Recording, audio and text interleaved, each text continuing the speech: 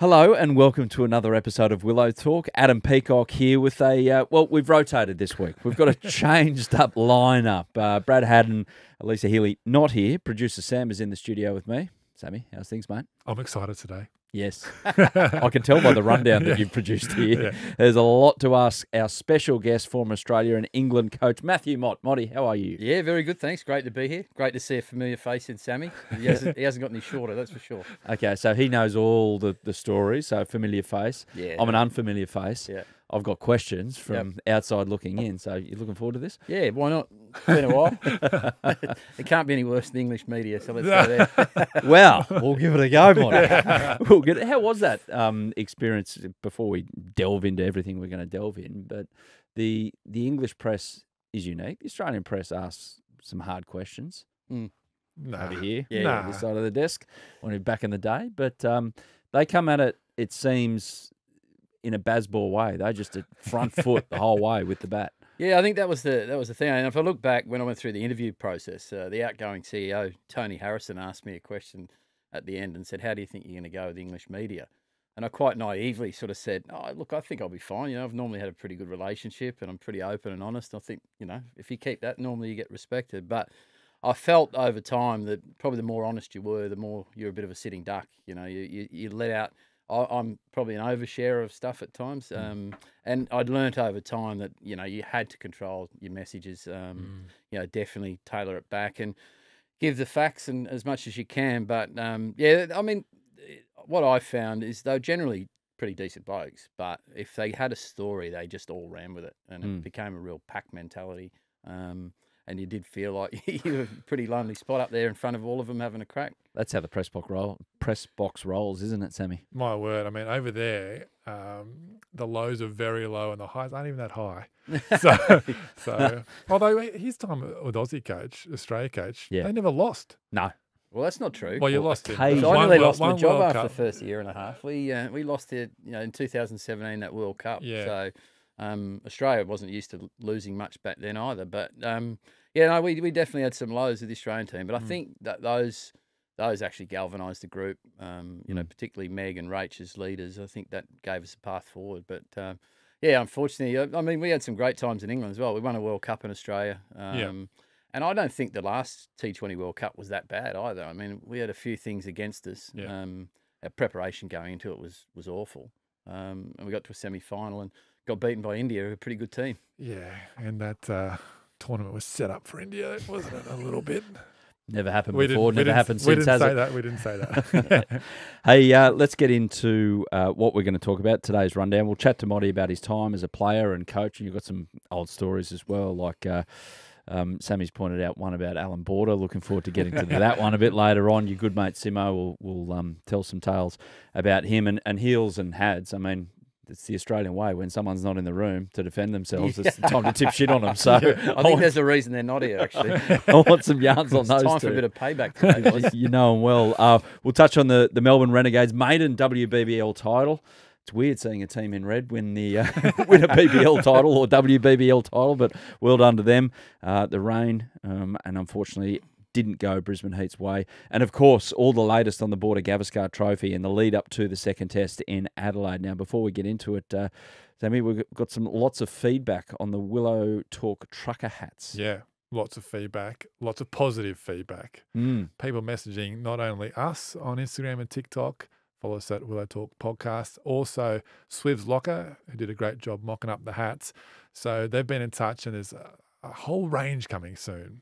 So A range? A range. So not just trucker hats. Not just trucker hats. Bucket hats for people with oblong heads like trucker myself. hats, we've got bucket hats, we got all kinds of hats. Beauty. Yeah, so they'll be coming before the end of the year, and then look to formalise something earlier in the new year. But exciting times. Motty, when last week's episode dropped, within I would say 6 hours, I had 5 family members or mates say, hands up, yes, Hands up. please. Yeah. Yeah. I'm in the market as well, so to be honest. I think you noticed I've shaved my lid Yeah. and I've become a connoisseur of good hats these days. So I noticed Tads is not here. I was going to hit him up for a few. He seems have to a sport a few. few good ones. He'd have He's a got a few whole spare. museum of drugger hats, that bloke. And guys, on a serious note, before we really get going, the passing of Ian Redpath, who died on Sunday, aged 83. Now, Ian played 66 tests for Australia between 1964 and 1976, scoring 8 centuries, played 5 one-days, including the very first one-dayer at the MCG in 1971. He was described by Greg Chappell as someone who might kill to get a place in the Australian team. That's the way things were back then. Ian was a proud Victorian, played 64 first-class matches at the MCG, the most by any player, and was inducted into the Australian Cricket Hall of Fame last year. And until the very end, loved his cricket, was held in great esteem, obviously, in Victoria and in Geelong, where he was a local hero down there. Yeah, that's right. Coach Victoria. I remember I was reading a story about him, how he went back to World Series cricket, came in, and that was his superannuation. He called it, cashed in after a couple of lean years with Australia, and he was batting with David Hooks, and Hooksy's at the other end saying, "What are you doing out here, mate? Get back to the antique shop. You're too old to be here." Did you have anything to do with him in Victoria? I did, and when you say a legend of Geelong, I played club cricket down there for Frankston Peninsula, and whenever you went along there, you saw him, and he always made an effort to come and say hello to you. Jason Backer, who was a good mate of mine, had a lot to do with him, and they just revered him. Yep. You know, when you talk about the level he played, but what he did for that club, he was in and around, he was in everything, he was on committees and stuff like that. Yeah, just a lovely, lovely man. Rest in peace, and thoughts with his family. And obviously he would have watched the first test and didn't quite go Australia's way. Let's now look ahead to the second test. And Sammy, there's been changes left, right and centre. So Josh Hazlewood out, Sean Abbott, Brendan Doggett have been added. That wasn't on the bingo card at the start. Maybe Sean Abbott, but Brendan Doggett, interesting. Bo Webster, friend of the show, obviously added to the squad as cover for Mitch Marsh. Brendan Doggett's path is an interesting one, to say the least. Pretty wild. He came into the Australia A squad where he took 6 for 15, a career best haul, but he was an injury replacement for Liam Hatcher, who was an injury replacement for Mark Steckety. Wow. So talk about grabbing your chance with both hands. Fast bowler, bowls some really nice short stuff. So if he does get a crack, I reckon you'd see that kind of mentality out of Doggett. But, we're testing the depth of Australian cricket at the moment. Well, at the very least, it sounds like he's going to be a fun guy for the Nets, for the guys to face. But Josh Hazlewood, Motty, so no Hazlewood, who we know we've seen perform against India in the best way possible at Adelaide Oval not that long ago. Know him in the attack. How does that twist how you use your attack? Yeah, well, you take a world class, and I think it's fair enough to say Josh is one of the greats of Australian cricket. Really, he is Mr. Dependable. He can take wickets up front. He can bowl the donkey overs if you need to. So he's a captain's dream. But I think someone like Boland can cover that. I think he's shown when he's come in, he's done really well. I think the length that he bowls will really suit Adelaide. He had a good crack at the Indians last night and bowled well, but I think he'll take a lot out of that as well. So I think they have got good replacements. I think Australia's got some really good cover in the quicks if they need it, but they've had to wait a long time for their opportunity. So, I feel for someone like Nessa as well, who's been in and around. I think he would have been a handful in Adelaide. But luck and timing play such a part, don't they, in your selection? So whoever gets that crack, it's a good opportunity because that team will be very hungry after the first test. They've had time to lick their wounds a bit. They'll come out really fresh and firing. Rain stuffed up that game, didn't it, Sammy and Motty in Canberra? It was meant to be a 2-day. It ended up being a 50-over one-dayer. Each squad had about 33 players on their list, so they could sub in, sub out. So it wasn't a real game of cricket. Scott Boland was part of that. But interesting to note, Shubman Gill was there, and he was so good that he didn't even get out. He just decided to walk off after 50. So, yeah. Same as KL Rahul. What did he get? Mid-20s. He just said, hard enough. I'm seeing him pretty well. Motty, you were down there. What were some of your takeaways from that game? Yeah, look, I thought India really took the game quite seriously. I think there's always potential for those games to sort of drift on. But, they won the toss, decided to bat under lights, which we thought they would do. And, apart from Rowett, I think they all got something out of it. I don't think it was about going out there and getting 100. It was about, spending some time in the middle, just getting accustomed to the pink ball.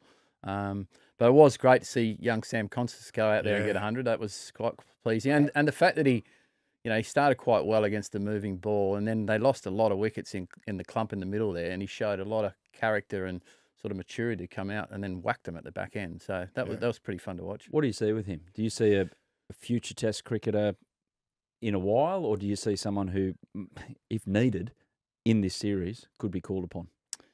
Yeah, it's a big call. I think he's got the game. Like he navigated some tricky stuff yesterday, and it was a pink ball nibbling around. Showed a solid technique, and he showed what you'd hope from a solid opening batter. He showed the ability to hit down the ground. I mean, he did remind me a bit of Shane Watson, the way he played, and obviously they've spent a bit of time together. But even some of the whacks he hit over mid-wicket was a bit Watto-like, more in his T20 game. So it's always a good sign when someone reminds you of a very good player. But time will tell. I think he's definitely an opener. He looks like an opener, and so if there's an opportunity down the track, I don't think he'd do himself any harm. This all-rounder thing, Sam. It's like, I don't know if we're reading too much into it, but Mitch Marsh, we understand, is not 100%. So whether or not he can get his 12, 15 overs with the ball, if required, remains to be seen. But Big Bowie, who we had on, and he was like, oh, yeah, if George Bailey is going to give me a call, I'll certainly have a chat to him, my fellow Taswegian. It's worked out for him so far, and he stuffed up Hads' week last week by ending that game at the SCG pretty well in the Shield. He did. I guess this comes down to Australia's philosophy of picking the top 6 batters in the country, the best 6. And Mitch Marsh is in there on his batting. Do they need that 5th bowling option? And if that's the case, where is Mitch Marsh in that top 6? Is he the 6th best in the country? If he's not, that means someone goes out of the team if they need to play Bo Webster, the all-rounder. And who's that? Is it the new guy, McSweeney? Is it Marnus, who's struggling a little bit? You wouldn't drop Travis Header in his home soil. You wouldn't drop Usman Khawaja. Certainly not dropping Steve Smith. So that's a big question for the selectors, Motty. It is, and I think you have to get out to Adelaide, have a look at the conditions as well, and if it is going to be a game which was like there last time, which was over in 2.5 days, that will influence your selections. If it's going to be a fast-moving game, which there's every likelihood it could be, that will always affect the balance that you end up going with. But I think that philosophy on picking your best 6 batters is a given against a quality attack like India. It was going to be hot in Adelaide throughout the rest of the week. I think one of the days, the day before the test, scheduled 38 degrees, maybe cooling off the first couple of days. So I don't know if that'll play a part in conditions as well. Just that I can't get my head around the whole, do you need to come out and say this is our philosophy? Like this is our locked-in philosophy, best 6 batters in Australia, and then we'll shuffle them around anyway. Do you need to come out and say that as a group? No, not necessarily, but I think you have it in the back of your mind. But there's always different nuances wherever you play around the world. Wickets might spin. There might be even things like the rain might be around, so you know that you're going to lose play. So there's always options that you have to keep up your sleeve. And I think you do put a rope around your neck a little bit when you say this is the only way we're going to pick the team. There's always a bit of give and take in any selection. You do sort of hold yourself to ransom a little bit if you make a blanket statement. But I think most teams generally look to play their best 6 batters. That feels like it gives journos ammo when it doesn't look like it's going well. I mean, it's like, well, you're saying you're picking the best 6. To me, on the outside at the moment, it looks like Josh Inglis is one of those 6. Yeah. The way he started the summer. So if I was the English press right now, I'd be eating this up. No, it's interesting. When you were selecting teams, Motty, for England and for Australia and all the teams you've been in, you talked about the nuance there. What else goes into it besides the raw numbers? Like how much is character? How much is on fitting in with the team, the conditions, all that kind of stuff? Yeah, the intangibles are always there. I think, to your question there, I think a lot of the time, particularly like say you're picking a World Cup squad, you've got a rough idea of your best 12 players, right? And then the extra 3, a lot of that is on that other stuff, the outside team stuff. Are they good around the group? Do they add energy to the group when they're not playing? All those sort of things are factored in and they're thrown around. And I think everyone thinks in selection, it's just Andrew McDonald or it's, just George Bailey. Conversations are going on in and around the nets every day. You sit, you have coffee, you might have a beer one night and talk about this stuff. And it's thrown around a lot. Yes, you've got the analysts giving you the raw numbers, but that's just a guide. And I think a lot of it is, watching training, seeing who looks in a good space on those 50-50 calls. That intel from the captain, the coach and senior players is absolutely vital in that, that last decision. Because essentially 10 players usually pick themselves, Yeah. and you're agonising over that last selection a lot.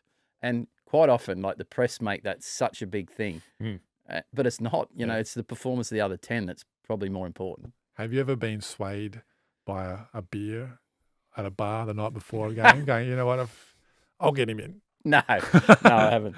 No, I haven't. I don't drink, mate. Yeah. What? Only in days that end in Y. Yeah. Marnus. So let's get to Marnus. Unfortunately for Marnus, he's scratching around for form like a drunk man scratches around to find his house keys in a dimly lit porch at the moment. It's just, I feel for him because he's so much better than that, and you want him to come good. Loves his cricket, loves the Australian cricket team, but at the moment it's not happening for him. How do you approach that? Take us to one of your coach's trucker hats on.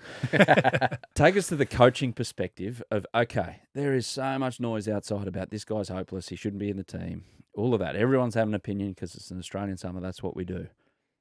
How is it happening inside the four walls about how this is being approached? You're tiptoeing around things, you're having heart-to-hearts, you're not mentioning it. What happens? Oh, you're definitely mentioning it. You know, Marnus is a guy who leverages off a lot of people. You know, he'll ask a lot of opinions. Obviously, he's got some confidence within that team. He's very close with Steve Smith. He'll be asking him a lot of stuff.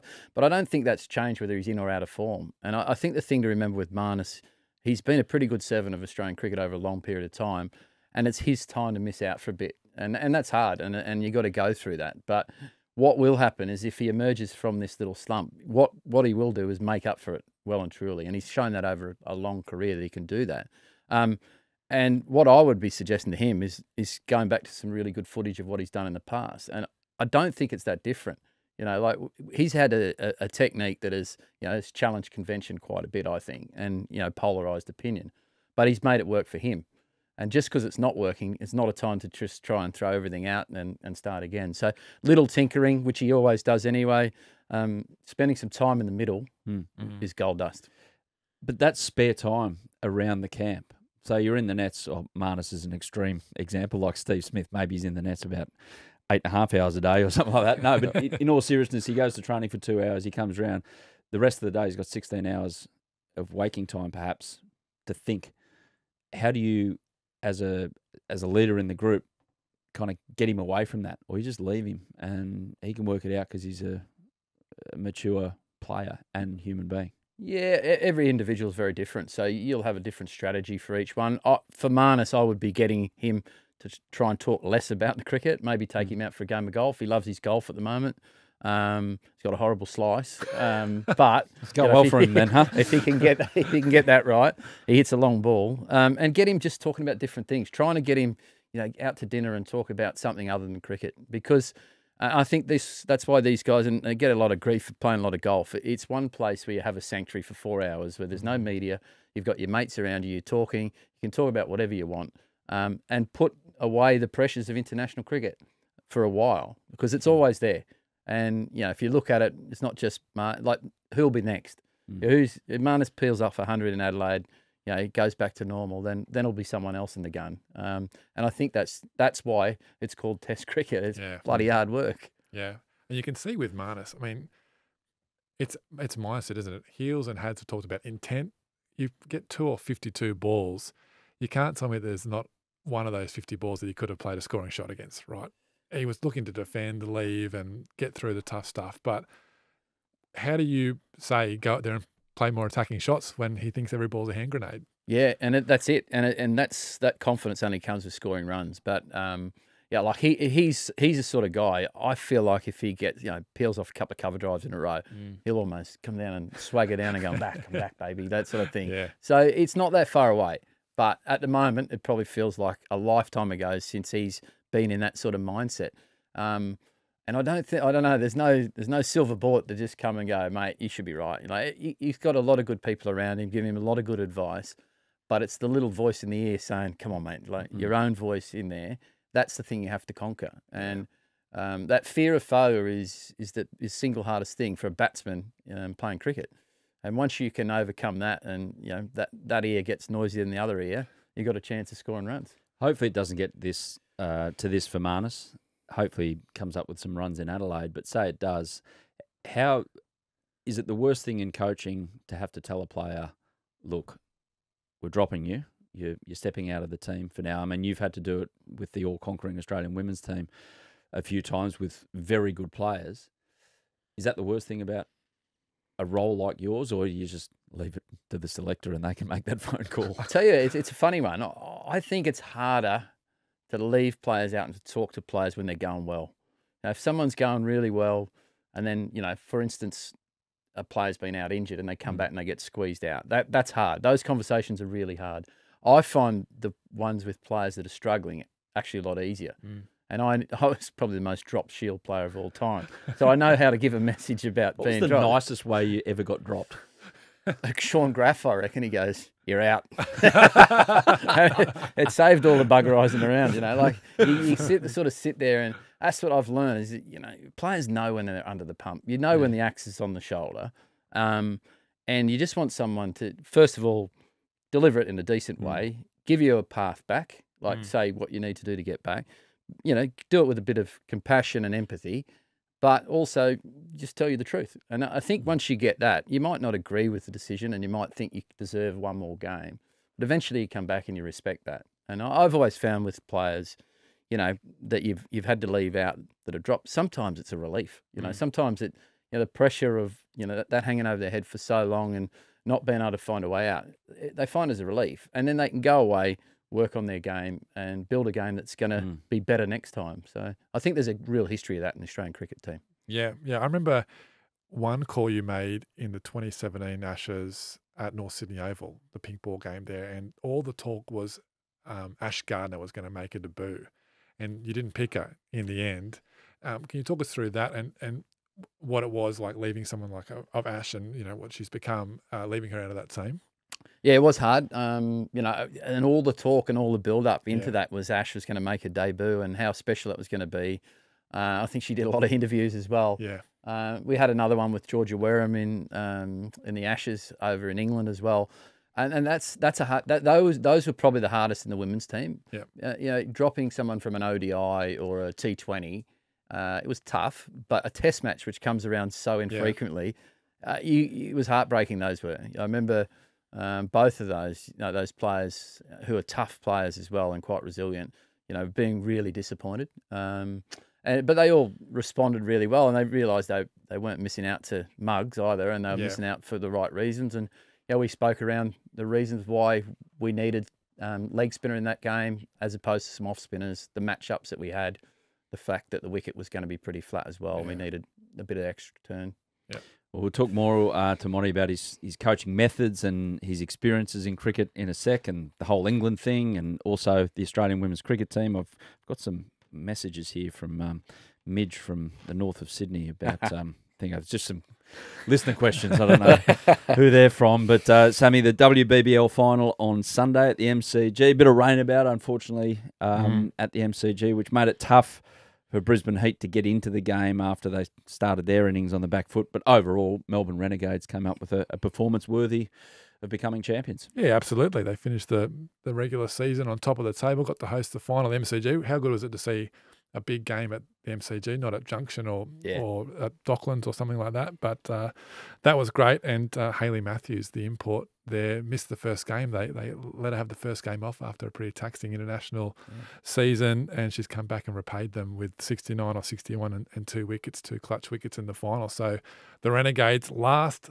season, outhouse to penthouse, what a story. And there's that whole stuff about Josie Dooley. She suffered a stroke while she was on holiday in Hawaii back in May. I think it was 230 days or so from that happening to them winning the title. Everyone got a little bit emotional. Simon Helmut, holding back the tears. It was a great story. One of the great stories. They had her jersey up in the locker room, the change room. Oh, great. Dooley 3, and they said, "Give us a message," and the message was, "Don't f it up," and they didn't f it up. So, are you going to go back outside after this and put that beep in there? Yeah, we'll put the beeps in. But you got to say it. You got to say it. But Motty, you've obviously done heaps with the women's game. Yeah. How good is it to see the Renegades and a new champion? I always like seeing new champions in these competitions. I'll get to that, but the firstly on the Josie Dooley, like, you know, growing up in Queensland, played against her old man in club cricket. Yeah. Big sledger, actually, old man. Really? Yeah, he called me one of Roddy's robots from the academy. And Right. Yeah, so he's a great man, though. When I heard that story, I hadn't heard about it for the first month, but I was completely shocked. And, you know, he's kept me in the loop with all the things that have been going on. What an amazing comeback and story. And, you know, as a parent, it's your worst nightmare. So, yeah, very happy for her and the Renegades. Extremely happy for Simon Helmut. He's a guy I've spent a bit of time with over the years, and I think he's an outstanding coach. And you could just tell they just loved playing for him. Some of the words Soph was talking about, you know, they'd run through brick walls for him. And you know, Soph herself, she's gone through a horror couple of years with injuries, kept persevering, and to go out there, and she just looked like a great leader. I love the way she spoke after the match. Yeah. You know, she thanked everyone. She was incredibly grateful and just an outstanding role model. So, yeah, very happy for him. Yeah. DeAndre Dotton. Yeah. That was the only blip, I'd say, for the whole Melbourne Renegades, although it has provided a highlight for social media. I haven't seen her run out like that in a while.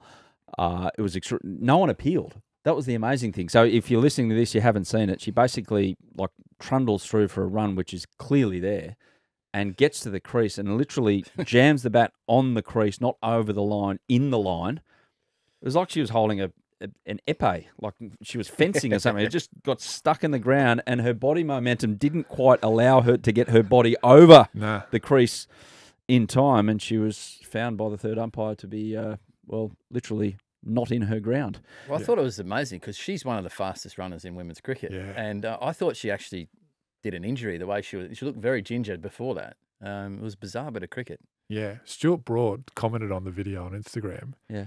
And like, what are you doing, Broady, commenting on this? He said, drop in pitch, always risky running off it. That's not unlucky. How's that not unlucky? Come on, Broady. Well, he'd know about luck. Yeah.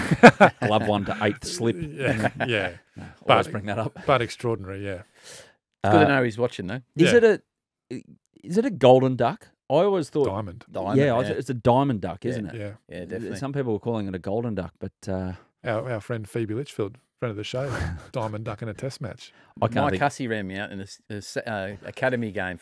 I got a duck in the first innings, and I didn't get to face the ball in the second. He ran me out. It's the only time I've kicked my helmet. It was Adelaide #2. Blocker Wilson got me out in the he's been a guest on your show. Got me out in the first innings. He was over the sight screen. I didn't even see it, LBW. And I was backing up, and then Huss has just absolutely sizzled me. Sorry. And I had to make the walk back from Adelaide #2 to Adelaide #1, and the helmet didn't make the distance. So the river. It was a low point in my batting career. That. He's a nice guy, Mr. Cricket, isn't he? But no, he's out there barbecuing his teammates, just trying to get ahead. Yeah. How long did the sorries last for with someone like Mike, who was so nice? I think he got run. So what? He just walked past me and then said, "Yeah, sorry, mate." I think there was a run there or something. I think he said something like that. Yeah. What about the WBBL, Motty? You've seen it from its inception 10 years ago now. How have you seen that have an impact on the Australian women's team, and not just them, because it feels like the gap is getting closer between the international teams as well? Yeah, I just think it's the one word I'd say is the athleticism has improved out of sight. Yeah. You know, I think we're getting a crop of really good young athletes coming through now. It's a visible game for young females to aspire towards playing for Australia. So it's absolutely been critical to WBBL. I think, there's obviously been a lot of investment by Cricket Australia in other areas, but there's nothing like seeing and being able to go to the ground. And you mentioned a couple of those grounds, like, go to North Sydney Oval or Drummoyne and see your heroes out there playing, and seeing them on TV as well. So it's had a huge impact. I think the rest of the world is seeing it, and they're getting opportunities in the WBBL. Yeah. Playing in the Indian Premier League and stuff like that. So the world game is only going to go from strength to strength. We are off to a quick drinks break here on Willow Talk with our special guest, Matthew Mott. Back in a moment to talk about the England job, some old stories with ex-teammates such as Andrew Symonds and Allan Border, and why the Ivory Coast could be a possible destination for our guest today, because it looks like they need a coach. Welcome back to Willow Talk with our special guest, Matthew Mott. And we're going to talk coaching first and then playing. And I'm looking forward to the playing because you've got some ripping yarns for us. But let's rip the Band-Aid off, shall we? The England job. So you stood down, quote unquote, as England coach in July after the T20 World Cup. I'll be up front. Was it you jumped, you were pushed, or was it a jump push? Where does it land in those three? Yeah, stood down. I didn't know that was one of the lines, but yeah, no, definitely we came to an agreement. Good mates with Rob Key. Claire, I think you got to track back the history. We probably where it all went pear shaped was the One-Day World Cup in India, and we didn't play very well over there for a number of reasons, which we probably get into later if you want. But basically, we needed to do really well in that last T20 World Cup. I actually thought we probably got a pass mark there. We didn't have a great lead in. We got to a semi-final and encountered India on a surface that really suited them, and we didn't turn up on the day. I don't think we played as well as we could have, but it was always a tough ask. So, the silence was deafening there for a while after that World Cup. Definitely, and it's quite unique. Obviously, being the white ball coach and then you have a red ball coach, so you have a lot of time where you're really busy and then quiet time. So I had a lot of time to reflect, and I probably knew the writing was on the wall when I was going to catch up with Keezy. Normally we catch up in London, but he was very insistent that he wanted to come to Cardiff. And at that point, I thought, well, I told my wife, I think we might need to make some plans here. And look, the conversation was really good. I said from the outset, I think I know why you're here. Let's just have a genuine conversation about what's going on and where you want to go, and it was a really good meeting. And I can't fault the ECB for the way that they've treated it since. Disappointed I didn't get another crack at it. I think we obviously had a World Cup win early, made a semi-final, and had one really bad World Cup. But it's the nature of coaching. I don't bear a grudge at all. I'm incredibly grateful for the opportunity first and foremost, and enjoyed my 2 years. So what happened in the 2023 World Cup? Look, I thought we had a horrible lead in. One of the things about coaching that team, and I was probably a bit naive going into it, but very rarely did we get our best team together. So we would roll through 60 players a year in terms of players coming in and out. So in terms of being able to create a structure and develop a culture, it was probably the trickiest I've ever encountered. The test team probably goes through 15 or 16 players. You've got a lot of continuity. They always had a really good lead in as well. Like they'd go away for a week or two. Often players in our setup were arriving a day or two before the World Cup. And, you're trying to, it's hard enough, I think, being an international coach when, halfway through most tours is where you need to really start like pulling people back in and getting their energy levels up. But quite often we were starting fatigued and behind the eight ball. And that lead into there, we had a 42-hour round trip to get to Guwahati in the back blocks of India. And thankfully that game got washed out. Then we travelled to Ghan, and we got beaten by New Zealand in the first game, which is a bit of an upset, but they're a good team. And then we never really recovered. And it was disappointing. I couldn't believe we had so many good players that just didn't fire at the same time. And they're trying so hard. The spirit was good within the group, but we didn't get it back. Yeah, so at the T20 World Cup, lost to India by 68 runs in the semi. Just recapping to revise history, if you like. 2023 One-Day World Cup, 1-3, lost 6th, finished 7th. T2022 World Cup, that's hard to say really quickly. You won the thing. That's the main thing. Yeah. You won the thing. How was that experience, and how much of a buzz did that give you, especially on Australian soil as well? Yeah, it was incredible. I think we just had an amazing staff get together on there. We got Huss in, David Saker.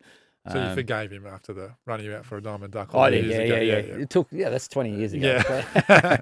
Maybe 30 actually. Paid him $2,000 for the month, so got him back. Funnily enough, we've got a reunion in Adelaide for the Test match. We're all getting back together from that year of the academy, and Huss is the only one not coming. So maybe there's something in it. Isn't he on the Fox Cricket? Oh, no, he's not doing that Test match. Rostered off. Yeah, must be a family thing on. But so where was I?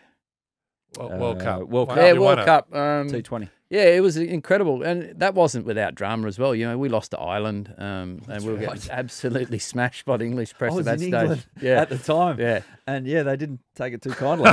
It was one of those things, because they brought in that rule where you can go out in the 10th over to coach. And my philosophy on that is seriously, why would I go out there? Yeah. So I said to Joss, look, mate, I'm not going to come out at the break. But if you need me, you know, sing out. I said, I'll only come out if it's a nightmare or whatever. I came out in the 10th over that game. Said, what's going on? You know, they were belting us everywhere. I was like, what is going on here? So we had a pretty candid discussion after that game, and it was probably the kick in the backside that we needed. And we played really good cricket. We got washed out against Australia, which was disappointing at the MCG, but it was a great final against Pakistan. It was just when we thought we had them, they come back and bowled extraordinarily well. Hey, just one thing on cricket coaching in general. You mentioned there that you came out and said what's going on and kind of changed things. I've always wondered with cricket and coaching how much information you send out in the middle, because, you know, I go back to, remember that one, Sammy, the Stokes innings at Lords, where it was obvious what he was trying to do. He was just trying to load up on that short side, and eventually they figured it out. But it was only after about an hour and 15 minutes of absolute pain from an Australian perspective. And 140 runs. So everyone's screaming at the television, change the plan, change the plan. Is that the same with coaching sometime? Can you actually change it, or do you have to hold yourself because you want them to figure it out for themselves? Yeah, it is a little bit format-based, like depending on the format, how much you would, you know, send out there. Generally speaking, the players, my way of coaching is that the coach is there to support the captain. You do a lot of the prep, a lot of the work beforehand. That's when you ask a lot of the questions about tactics and matchups and stuff like that. On the actual game day, you do take a back seat unless you see something really stick out like that, for example. It's very rare you send out a message. I don't know too many coaches who are running messages out too often. Occasionally you'll see the bowling coach down on the side there, but that's more on an individual level. But you've got to back the players, you know, to make those decisions and find their way out of those situations. But a lot of it, you do feel a little bit helpless on the sidelines. Sometimes you can see what's happening. And what I found, even just doing the commentary yesterday, is unless you've got like your monitors there and the coaching staff, the TV viewer actually has a better view of the game. You know, a lot of the times you're in the square leg boundary and stuff like that, so you're not actually getting the same intel. You're not getting the live stats as well. You know, a lot of it's before the game. And I think that's the next evolution of coaching, is that it's more like you've got a director in there who's telling you, you know, right here, right now, that's there. And I know they tried it years ago with link-ups to, you know, to captains out in the field, but most other sports are doing it in some way. And, you know, the captains are under, particularly in T20, are under so much time pressure these days. Most of their job is about making sure they finish the overs on time. Oh, well, on TV, that's why we're the experts, Sammy, watching at home. Can you take us inside the coach box? What actually is in there that you, like, in terms of TV, things you can get from the outside world? What's the setup there? Well, it depends on what you bring in. Like, so normally, like most grounds are only obligated to have a replay screen at the end of, you know, where the players sit, and maybe one in the rooms. But, you know, everyone takes their own setup with them. And one of the best things that have come in, Australia do it and England do it now, is that they've got iPads and that for the coaches to be sitting on there. So everyone will have their own lens on what they want to look at. It's not just getting the one replay. So if you're the bowling coach and it's a bowling innings, you can go back 3 or 4 balls and look through some stuff, which has never sort of been done before. You can also tag that if you want and send it to players later. So that's been a big thing in the last few years. But before then, you're literally like, you were dependent on where the ground was. And I think a lot of the better coaches would find their way and come behind the wicket, which is always the best view to get a good view of the ground. But quite often you're just stuck in the back blocks, deep square leg. Just before we move on, with Joss, lots of talk about how he looked unenergised by the end of that World Cup, and now McCullum's come in and had a chat with him and he seems up and about. What was your read on his performance in that World Cup and sort of where he's been the past 12 months? Yeah, Joss is just as a guy, like he's quite intense, and he's thinking a lot of things, and he often like gets surprised. Like, we used to joke about it. He's got a bad resting bitch face, you know. Like he's sitting there, and you'd think he was like really angry, and you'd talk to him. He's like, "Yeah, mate, yeah," and he's fine. But he just had one of those, you know, like my son calls it the face of thunder. Like he'd say, "Oh, you've got the face of thunder." Like, but it's just unfortunate that it looks like that, and the way that the cameras are now, like literally. If you're the captain or the coach or whatever, like every time something goes bad, bang on you. So I found him a great guy to deal with. He's just an incredible player. Like I've seen a lot of great players, but in that format, like if you wanted someone to win a game that's unwinnable, he's one of your first picked. Ben Stokes, it seems he can't make his mind up if he's retired from white ball cricket playing for England or not, and whether or not he plays in the Champions Trophy remains to be seen. But can you tell us something about Ben Stokes that we might not ordinarily know? He's had more comebacks than Johnny Farnham, hasn't he? He has got no idea who John Farnham is. Yeah. But no, another guy. Like, it's just for me, it's body dependent with Stokesy. He's your warrior. Like, he's your bloke that they love playing for. All the boys love him, and he's just such a talisman. You know, like his knees are he's bone on bone in his knees. He's tough. He's meant to bowl 3 overs of workload and he'll bowl 11 straight because the team needs it. He's the guy that, you just want to play with. And I think, the best thing probably Australian would say about it, he's like an Aussie, like he's a Kiwi. Yeah, he's a Kiwi. Close enough. He's close enough. But he's, tell that's that actually. He loves seeing others do well as well, and that's so obvious. Yeah. You can't fake that stuff. And when that's why the young guys coming in the side, I think they come in and do really well. Is because they feel like he's got their back straight away. He likes leading. He's nowhere near I think for the perception from the outside, you think he's this brash sort of. He's a very softly spoken guy, highly empathetic as well. Like loves. If someone's going through a rough trot, he's the one most likely to go up and say, you want to come out and play some golf, or you want to come and play paddle, or he's a really strong leader as well. Cries in rom-coms as well and all of that. I don't know. You're telling me empathetic, just got a softer side. So no, we've all got that. Play to him. Yeah, well, deep down. What about some of these young players coming through? Because it looks like Bazball has morphed white ball cricket with red ball cricket, especially with the bat. Some of these younger players that are like, I look at a Harry Brook, even though he's not young. I go, oh my God, if he's in and he's on, how are you going to get him out? Even though they dropped a few against New Zealand, but he then makes them pay and pay heavy. Is he the one that could be something quite special, or is there others underneath that you've seen in your time with the white ball team that are going to get their go in this Bazball era? There are a number of really good batters, and I often say that English cricket does set up well for batters because they get so many opportunities to bat. They play so much more cricket than Australian batters, particularly in white ball. They just play 4 or 5 times a week and bat a lot. But Harry Brook to me he's a once in a generation player. Wow. When I first saw him bat, and I'd heard big raps on him, my mates back home, who's the best player over there? And I said Harry Brook. By street. If you look at someone to play Test match, one day T20 cricket, all day, every day in different conditions, I think his game is as compact. And you mentioned there, like, how are you going to get him out? Once he's got to air. Once he gets in, like, everyone can get out in the first 10 balls, but once he gets in, it looks like he's only going to get himself out. Ironically, he'd only made his first double 100. His old man had him covered for double hundreds, which I found fascinating up until last year. And so he was so happy that he crossed his old man off when he got that double 100. I just couldn't believe it because he looks like the type of bloke once he gets 100, like you're going, he's doubling it.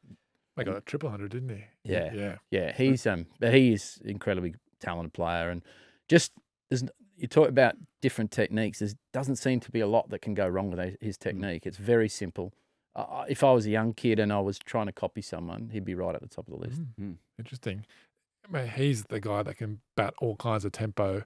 England have just debuted Jacob Bethel, who averages 26 in first-class cricket, hasn't made a Test match first-class century. First guy to do that since Mike Gatting, how many years ago? 40 years ago. Is there some kind of disconnect? If you hear the rumblings in English cricket that your old sort of traditional grafter and grinder who's got a body of work under him, who's paid for 10 years and got 30 centuries, won't get a look in now because he can't score at 6 and over. Yeah. Did you sense that at all when you're over there? Look, I think, the top team always shows the way, I think. And so if you've got a philosophy with your Test team, it has to permeate through the rest of the system. Right. Now, England, I think, they've made a statement that that's the way they want to play cricket, and they're prepared to lose to win, which has been pretty much an Australian philosophy for a very long time. But you can see it's made a difference. And I don't think it's consistently worked yet, but at least there's a method that where players can aspire and actually say, well, if I want to be in that team, this is what I have to do. And I think one of the best things that they've done is under Rob Keys, they've tried some different stuff. You know, brought in the Kookaburra ball in the middle of the season. The counties didn't like it, but the agenda was we need to find more fast bowlers and more spinners. Yeah. So if you and if they start playing more and more of those games, you're going to have to start looking for different talent, because there's just because of the conditions, a very different style of player that does well in county cricket as opposed to the international arena. Wickets are flatter. You've got to get ball speed. You've got to get trajectory as bowlers. So it's a very different ball game. Just before we move on as well, with the English cricket scene, the ECB run things, but they don't really have control over the counties, do they? Because it's very much split. Now, there was a little bit of that back here, it felt like, in the last week with the Adam Zampa New South Wales situation that Hads and Heels chimed in on and made some print quotes. But the fact that Cricket Australia tried to tell New South Wales what to do, but then New South Wales said, well, the communication, I don't know where the truth lied in the whole Adam Zampa situation, but over in England, does that hold English cricket back, having that seemingly like a little bit of disconnect between county and the national body? No, I don't think so. I think those discussions always go on, and they've been going on forever and a day. I mean, there was times when I was playing and guys were like, 12th man for Victoria and then playing in the test side and stuff like that. So those things happen. Yeah. But to me, that's just a communication thing. And I think one of the best things Australia does well is it really incentivises states to produce Australian players. I don't think that's exactly the same in English cricket. I think there's a mentality of wanting to do well within your county. There's obviously counties that produce a lot of players, like Surrey and Durham over the years have done that. But I think for them, the way forward would be to really incentivise that a little bit more. And so then you get a different style of player that you're promoting. You might not go for a certain style of player that's effective in county cricket because you want them to make that next step up the ladder. Yeah, well, the ECB are bringing in Kookaburra for 4 more rounds next year. Yeah. So doing it again. And look at the fast bowlers they've produced. Probably not from that, but, Atkinson, Cass, they've got Wood, Archer. I mean, they've got a fair battery now. So next year's Ashes is going to be pretty spicy. It's definitely like, I think it's a masterstroke, to be honest, because it if nothing else, it just sort of disrupts and just you can't just do the same.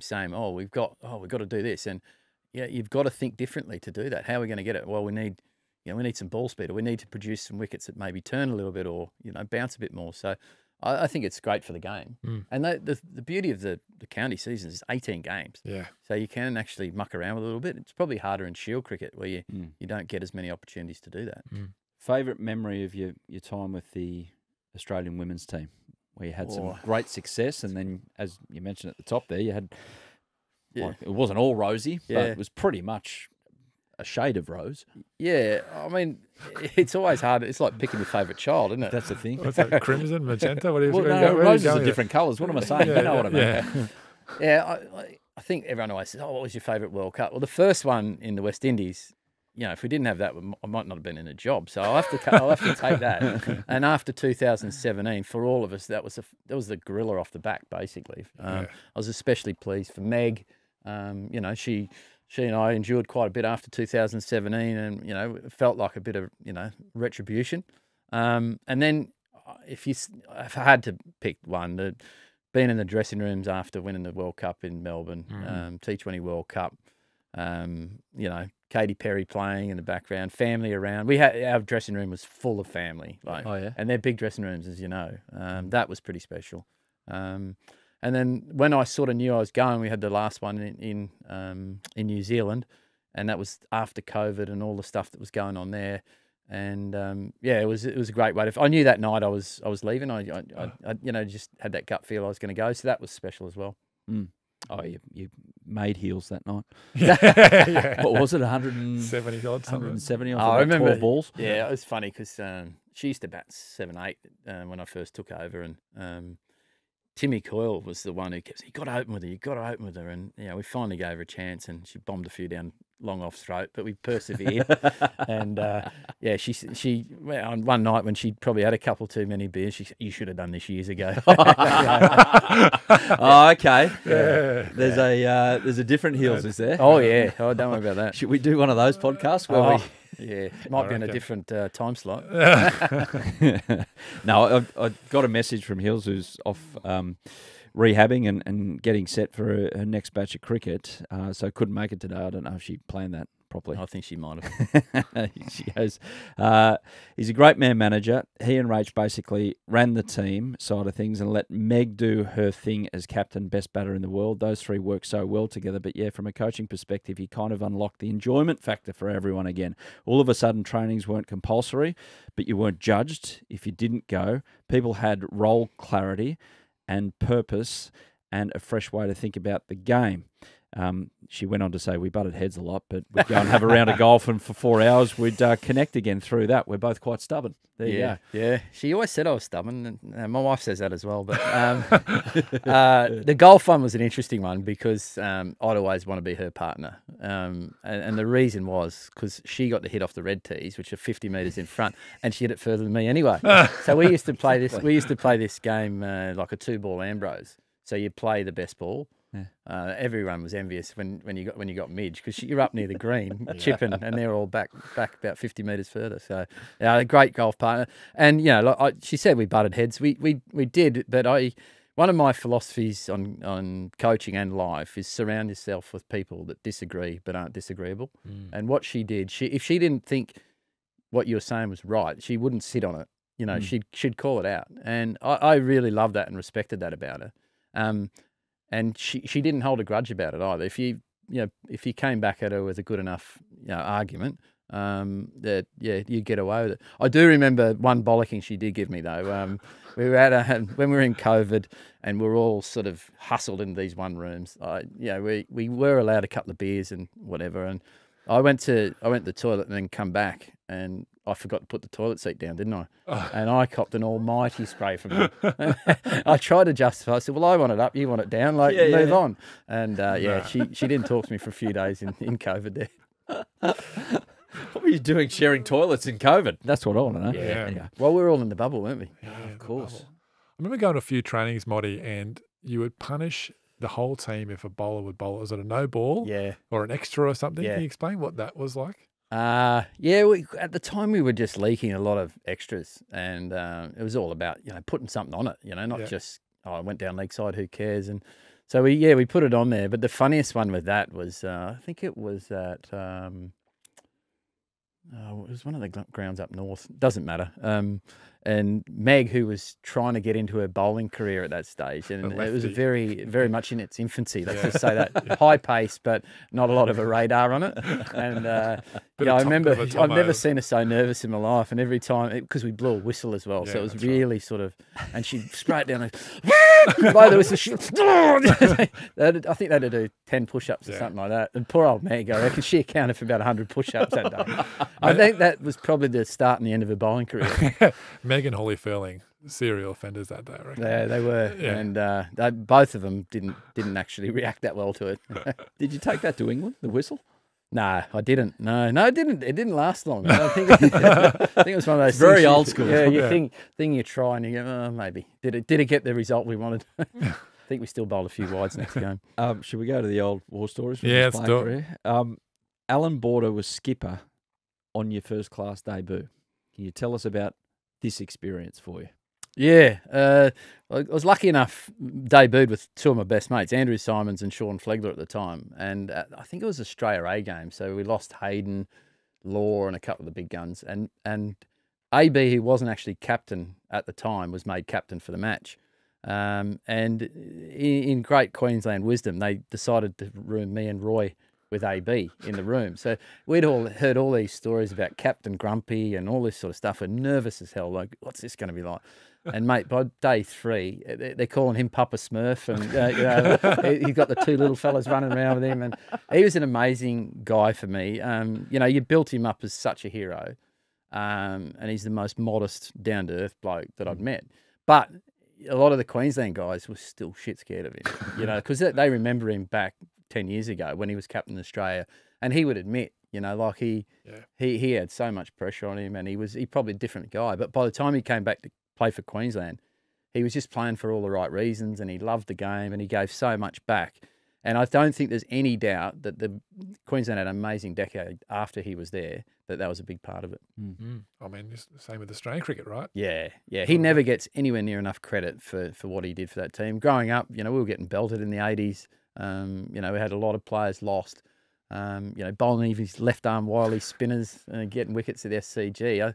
He was just a national hero back then, wasn't he? And I think he was exactly what everyone needed. Well, you look at now and you think, okay, we lose a test by 300 runs to India and it's a complete disaster. We were doing that game, especially when the West Indies came down here. I remember it clearly in the mid-80s. That's first kind of memories of international cricket. We were getting belted every time, and it was like a miracle if we got close. Absolutely. And AB was like shag on a rock type situation when Kim Hughes stepped away. So the other thing that people don't really recognise is that back then we played the West Indies every second series. Yeah. So he's facing the best fast bowlers in the world and averaged 50 against them. His incredible record in a side, and my recollection is that he was the guy that restored all the pride and got all the hardness back in that team. And then for me, someone like Shane Warne coming in when I was in high school, when cricket still wasn't cool, he was then he got that bedrock, and then he kicked the game forward, and that's probably where we are today. Roy, Andrew Symonds, great mate. You had a lot to do with his memorial, obviously, when he passed away not that long ago. I mean, let's go down the best avenue, the best of Roy. Something that stands out for you about, which kind of sums him up and you makes you smile to this day. I think there's a few that have immediately popped into your head because of the big grin on your face. Oh, mate, you speak to anyone from Queensland cricket, you could write like a Encyclopedia Britannica on Roy. There's that many stories, not all suitable for here, but just just an amazing bloke. The first time I met him, one funny little story when he was a junior cricketer. He was a year or two younger than me, and there's a guy, Les Ferguson, who's just passed away. He's a great man. And Roy made 98, 60 and 3 in this competition, but didn't make the rep side. And I said to Les, mate, why isn't Roy, he's the best player in the age group, why isn't he in the team? He goes, he can bat, but he's ordinary in the field. I think Les might have regretted that. Back then, he did let a few go through his legs. He's probably away with the fairies a bit, and he wasn't the fielder he was. But it was not the reason to leave him out of a side, that's for sure. But I think Les might have regretted that.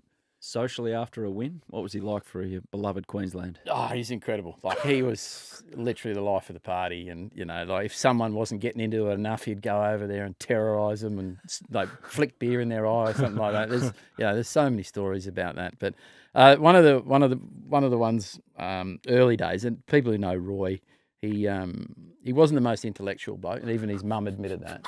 But I remember somehow or other when the internet first started, an email came through, and it was Roy at Aussie Mail, and he'd, this is too good to be true. So I sent him an email and said, "G'day, mate, how you going?" I think I was at the Cricket Academy at the time. How's everything going? Like that. Didn't hear anything back for months.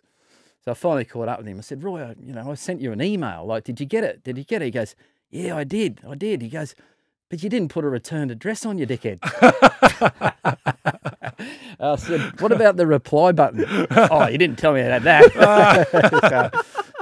But I will say I think he was 10 or 15 years ahead with technology as well, because I remember a couple of times somehow he had a laptop out, which I don't know what he was looking for on there. But he was looking for a plug on the airplane well before there was such thing as Wi-Fi, probably 10 years before Wi-Fi came out. He's trying to plug it in and get onto his emails. And everyone's like, "Roy, what are you doing?" He says, "I'm just getting on my email." "How, Roy? How?" There's no such thing as Wi-Fi. So, he had a couple of those. But the good news is for him, he could catch a fish, couldn't he? He could catch a fish. And that's probably one of the, when he did pass, that was one of my great regrets, is that in the last sort of 10 years, just because lives get busy, I didn't spend as many times with him on those fishing trips. And he'd always send out an invite to come up. And I think he just got you up there to rough you up a bit and, make sure you knew you were a city boy. Getting through croc-infested waters, hunting pigs and that sort of stuff was definitely not my game. But you shit yourself in any of these? Oh, yeah. He terrorised a big mate of mine, Brett Crichton. We were going, and we were borrowing one of his mate's boats, and it was in really shallow, croc-infested waters. And Roy did the head count and said, "Big fella, you're too heavy. Get out." And my mate was like, "No way in the world am I getting out of here." And Roy goes, "I'm not telling you twice. Get out," like that. And he's gone over near the bank, And he said, grab that tree. And my mate's giving it a little, oh, I missed it. We go like down this creek bed, hitting the rocks all the way down. And Roy was absolutely livid because it wasn't his boat. And so he didn't want to wreck his mate's boat, and he never forgive my mate. Said it was the most cowardly act ever seen up north. But yeah, he brought us a lot of joy, and he's another guy that he could get a duck and get belted everywhere, and he would be the life of the party after the win. And that showed a lot about him. He'd celebrate as hard as anyone. You got a favourite Roy knock? It goes back to club cricket, back before anyone hit the ball like that. Like Roy used to use a 2-pound toothpick. I mean, God knows how far he'd hit it with the bats they've got today. But we played a game, and Dirk Wellham was captain, and this side set us a ridiculous chase in club cricket down at Kerrydale. And Dirk's instructions were, shut up shot, we're not going anywhere here. Like, don't give him anything like this. And about 40 minutes later, Roy hit 83 off 39 balls in the club game, and hit the biggest sixes you've ever seen, and won the game from nowhere. And he's walked in and just walked past Dirk and gave him a little smirk and said, "Sorry about that, Skip." But the funny one, it was a bit like a movie. Like right at the end, he hit this six, and it had power lines running across it, and it skipped along the power line and just got over this bloke's head for six, and got us the win. So that was probably one. But I mean, there's countless. I was absolutely chuffed when he got that big 100 in the World Cup against Pakistan. Because he'd copped so much grief, leading into it, and punter had backed him to go there because he knew what he could do. And for me, that was his breakthrough, and where he got a lot of belief and become such a great player for Australia. Maybe Motty can get us Jimmy Marr. Yes, could you? Oh, wouldn't take much. A couple of beers for him. Just send him. Yeah, he's even cheaper than me. What if we sent him Brett Lee's Sydney Beer Company? He probably would look at that tin and throw it as far as he could get. Yeah, that actually. If it didn't have 4 X's on the front of it, I don't reckon. Jimmy I think he is an ambassador for 4X, which is ridiculous, really. Ain't happening. Brett Lee's beverage up there. Last one on Roy. Could he have played rugby league if he put his head to it? Well, I think Wayne Bennett summed it up, didn't he? He said, as a rugby league player, you make a great cricketer. But no, I think he could have done anything, Roy. He's an amazing hockey player as well. Yep. Even his golf, he didn't take it that seriously. But God, if he hit the ball, good runner at school. Yeah, no, he's a good all-round athlete. And I think he's the sort of bloke, if he got into it at the right age, he could have done anything. Yeah. Last one, just lastly here, Sam, you put it on the rundown. The last one dayer he played? Yeah, Netherlands versus Gloucestershire and Amstelveen. This is Motty, not Roy, by the way. That's my country. Yeah. How the hell did you end up there? That is a good story, actually. I played a lot of league cricket in England, and was coming to the end of my Shield career, and the visa regulations changed quite a bit. So you had to be playing first-class cricket to be there. In Holland, you didn't have to be there. So I went over there and played for a club in Rotterdam, and Excelsior 20 it was called. Had a good season. It was all good fun. Went back and got the New South Wales assistance role, and so I couldn't go back, but I already paid for my airfare. So go and have a month over in Holland. Why not? So turned up, no cricket gear, no nothing. And the rules of that, it was called the C&G Trophy back in the day, and they were allowed one overseas player. Because I'd done all right the year before, Emerson Trotman, who was the coach, goes, "Do you want to have a game?" I was like, "Yeah, why not?" So I was in borrowed kit. We played these. I think we played Gloucester, and was it Gloucester and Somerset maybe, or even Cornwall County maybe. Yeah. But most impressive was my bowling figures. I think I got a twofer, didn't I? Did you? Yeah. I saw you're batting middle order. I thought, what's going on here? It was funny in Holland. They always had the pros bat at 4. I remember I wasn't a swashbuckler by any means, but I played my first game in Holland and whacked like 90, and they said, "Oh, you can't bat like that. You need to bat in the middle and shore it all up." So, that took a bit of the fun out of it. Fair enough. Well, mate, you're assistant coach Sixers this season? Yeah, looking forward to that. With Shippy, should be good. With the BBL. And just to let you know, there might be a job going on the west coast of Africa. Ivory Coast. Last week, some qualifiers in the African region, I think it was. They played Sierra Leone and Nigeria and etc. This is their returns with the bat. 21-7. Yes, 7 in reply to 4 for 271 from Nigeria. It's sticky. 21-7. 31, 41, 26. Only ways up, isn't it? Powerball numbers right there. Anyway, Marnus would take that. Actually, some returns like that at the moment. And we'd be happy for him if he is. Motty, thanks so much for Pleasure. the chat. Hopefully you've made a few headlines for us in the English press. See how we go with that one. Enjoy the summer. Good luck with the Sixers. Thanks very much, boys. Enjoyed Thanks, it. Motty. Sammy, we're back later in the week with a comprehensive preview of the second test, correct? Correct, with Travis Head. Oh, Here we nice. go. Yeah. Traveldino. Looking forward to that. That was Willow Talk today. Have a great week, everyone. Back later in the week. Yeah, thanks for watching the Willow Talk podcast on YouTube. Don't forget to hit the subscribe button so you don't have to miss an episode wherever you are. And while you're at it, check out these videos up here. They're mostly good.